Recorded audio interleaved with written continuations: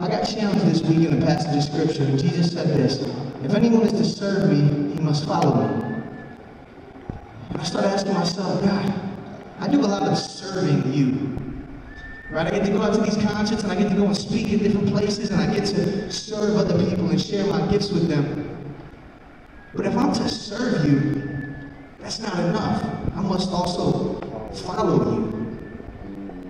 Because from really following after Jesus and knowing him and growing in intimacy with him, then service comes. That's the order that things should happen. We would serve him out of a grateful heart, because if we aren't following Jesus, which is being obedient to him, growing in our relationship with him, but we're just serving him, we're just part of ministries, we're just doing the right things when we come to church, we're going to be doing those things out of the wrong place. We're going to be doing those things out of the wrong heart. It won't be out of a heart of gratitude and love for Jesus. It'll be out of obligation.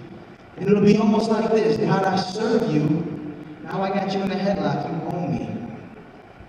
And that's when we start tripping when bad stuff happens to us. We go, God, how could this happen to me? I serve you.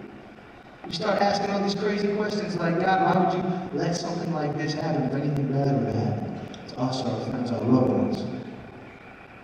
And then I have to ask myself, God, what is my true treasure? See, fool's gold is just fake gold. It looks like it. It looks like the real thing. It shines like it. When you hold it in your hand, you look at it and go, wow, this is bright and beautiful.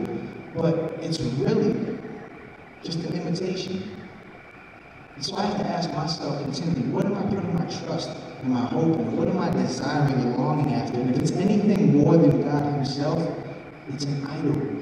It's replacing God, and it is fool's gold. It is actually a treasure of mine that isn't actually worth what I think it is. So I ask that question to y'all as we continue to move forward. What is your greatest treasure in life? What is the thing that you say, if I have this, then I'm most happy? If I have this, I'm most satisfied? And of course, we know the answer is God, right? But some of us don't live like that.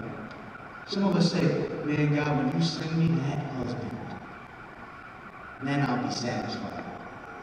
Then you're home. Then you're enough. Or if you send me that wife, fellas, I know what you're talking about. I feel your pain. If you send me that, then I'll be all good. Or if I just get the job that I want, if I just get what I've always dreamt about, then I'll be fulfilled.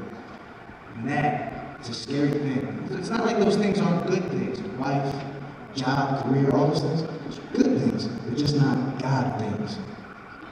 So ask yourself that tonight as you get to go back home. What is your greatest treasure in life? What do you feel like you couldn't live without? And if it's not God first, you might have to ask yourself some hard questions like, is this an idol? Is this fool's gold? Is this a treasure that I'm exalting above God?